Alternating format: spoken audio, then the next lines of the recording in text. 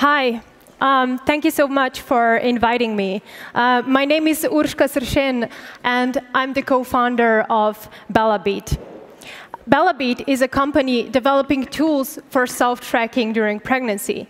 So in other words, we are bringing quantified self to pregnancy. And I wanted to share briefly our story of how a co-founding team from Slovenia and Croatia dreamed up a hardware company and managed to tackle one of the most competitive markets at the moment.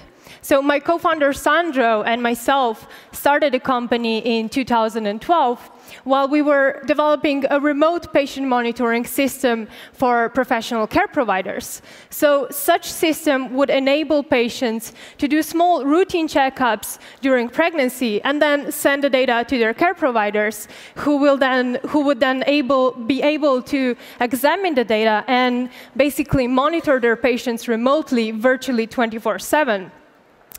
But as we were testing the product, we realized that such system, if ever fully integrated, would not only lower the cost of prenatal care, which can cost up to $50,000 per pregnancy, with each examination scaling up to $600, but it would also substantially better preventive care during pregnancy. But we've also learned that the wants and the needs of the modern moms have changed drastically over the past few years. And they found contemporary prenatal care rushed and lacking an emotional and social component, as they were more excited about sharing the data with their loved ones than with their care providers. So we decided to scale down the project a bit and first develop a consumer product which would introduce tools for self-tracking to pregnancy. And then we hit another challenge, so entering the quantified self and wearables market. Because what Bellabeat became was a device and an app that allows pregnant moms to listen to their baby's heartbeat and share it with their loved ones. And through the Bellabeat app, they can also track other things in pregnancy, such as prenatal weight gain and fetal movement, to get a better insight into their pregnancy. So how can a small company such as Bellabeat be competing in a market where even bigger companies are bailing out of hardware?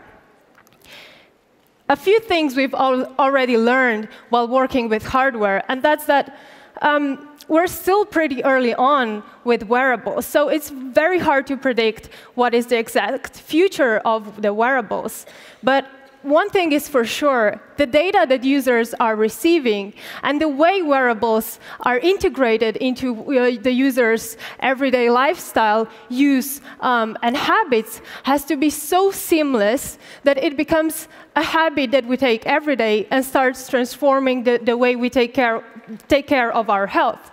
So we believe that the wearables are actually just consumer products paving the way for much more complicated mHealth systems and digitalization of healthcare. So we took a little bit of different angle with approaching the market. We decided to focus on this very narrow niche that has been overlooked so far. But I'm not sure if you are very aware of the fact that even though the states alone are spending $98 billion on prenatal care and hospitalization during childbirth, complications during pregnancy are becoming more and more frequent, even in the developed countries.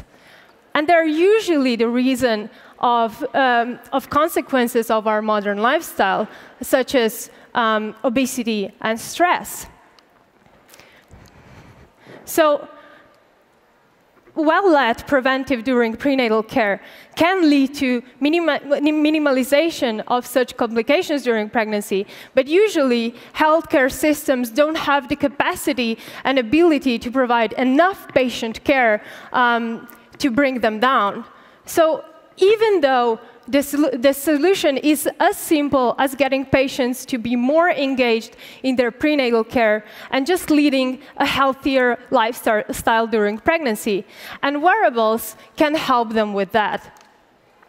So here I would like to also expose a little bit of the business side of having a startup, because some of you might already be wondering, how can a small company such as Bellabeat trying to solving problems when big problems when even bigger organizations and companies don't really know how to solve.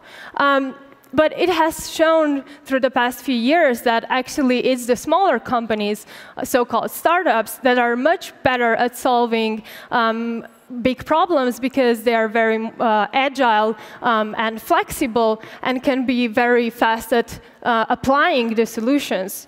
So since most of the audience here is probably European, we've started a building company somewhere between Slovenia and Croatia. So we've started in Europe, but then had a chance to participate in this winter's Y Combinator batch. And we realized that Europe is just not providing enough support and funding for small but fastly growing companies. So being part of the Y Combinator actually enabled us to launch on foreign markets and attract attention of foreign investors, which led to a successfully closed round of $4.5 million.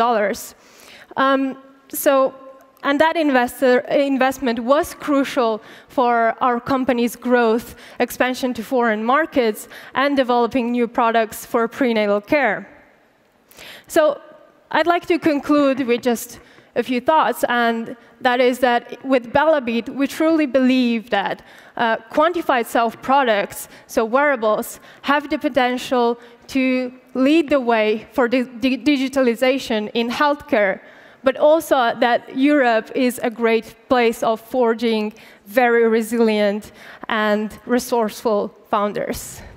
Thank you so much.